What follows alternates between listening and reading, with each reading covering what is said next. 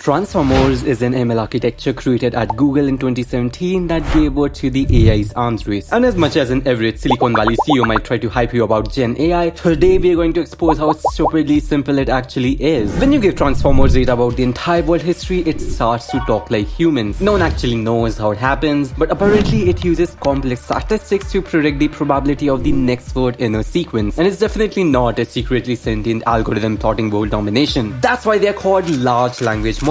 If your model can understand or produce data in different formats, it's called a multimodal LLM. But despite how large your bit may be, it might not know about your company's confidential database or a niche framework like Quick very well. But in that case, you take that as an external database and convert them into vector embeddings. A wild user query appears, gets translated into these embeddings, and searches your knowledge base to extract all relevant context using algos like BM25 or nearest neighbor. This relevant context is now fed to this hungry little freak along with the user's actual query. This architecture is called retrieval augmented generation, and this is a horrible way to build an AI system. Your LLM is just a glorified summarizer with no decision-making capabilities or ability to interact with the outside world. Suppose you have a RAG chatbot for DoorDash and you ask them why your order is late. A RAG chatbot would say, look, here are the most common reasons why your order might be delayed. And as you can imagine, that's a terrible customer experience. Your chatbot doesn't have access to your personalized data or the ability to reason. AI agents, on the other hand, can trigger certain functions like search on the web, post a Discord message, trade live stocks, and autonomously achieve specific goals. This is more like a real human that can perceive live environmental inputs and retain contextual memory to inform future decisions. But in reality, you're just torturing this node to give the precise output format you need for the APIs that actually do the thing. Problem here is that any application will likely have hundreds of complicated APIs, and it's easy for an LLM to mess up even one of them. That's where a new architectural design called Model Context Protocol comes in. It's a standard protocol announced by Anthropic that we all just agreed to adopt because it allows your LLM to connect with modern applications as easily as plugging your pen drive into your laptop. Suddenly, your LLM has infinite access to the real-world entities. If you ask this to an AI agent, it will understand your request and properly reason out what data it needs, but not how. Developers will have to manually integrate every single API the agent might use. And MCP, however, is just plug and play.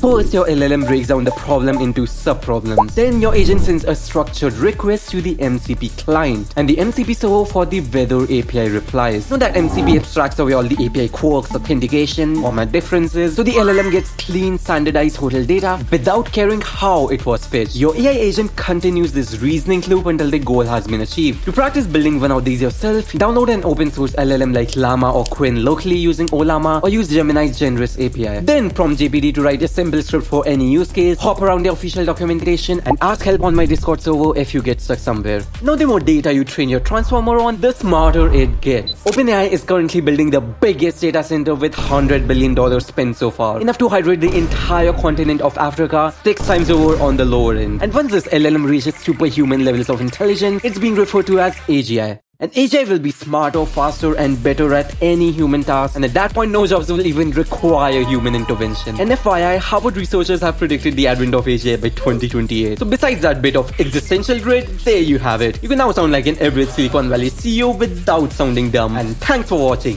Manware.